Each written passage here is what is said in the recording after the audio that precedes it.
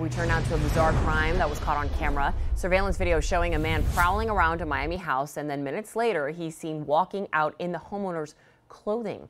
Local 10's Rosh Lowe is live with what else this thief got away with. Rosh.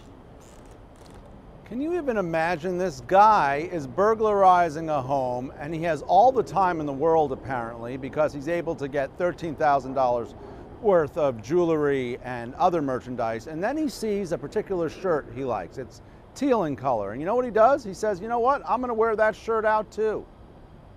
Police want to know who this guy is. He's just walking around, and he's about to go into a home to burglarize that home, and that's just the beginning.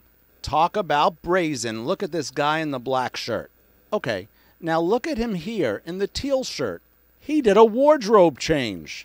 It's not enough that cops say he goes in. He walks out in the victim's clothes. Grabbed a bag, started filling it up with goods, and took enough time to get into the victim's clothes. Cops say he took money, cologne, jewelry. This guy made out with well over $13,000 between cash and stolen goods. So you can see the way he operates. You can see his mannerisms, his face, his features. Somebody has to recognize this man, and we're urging that person to call us. This all happening on the 1300 block of Northwest 37th Street in the city of Miami. He got in through an unlocked window. No one was home at the time. How brazen is it to put on somebody else's clothes? Yeah, this is a bit unusual. We usually don't see this happening. We don't see someone just casually making their way inside the home. He took his time.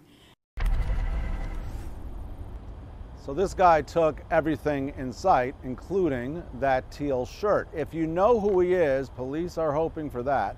Pick up the phone and call Crime Stoppers. That number in Miami-Dade is 305-471-TIPS. We're live for now in Miami. I'm Rosh Lowe, Local 10 News. Hopefully somebody notices him. Thank you, Ron.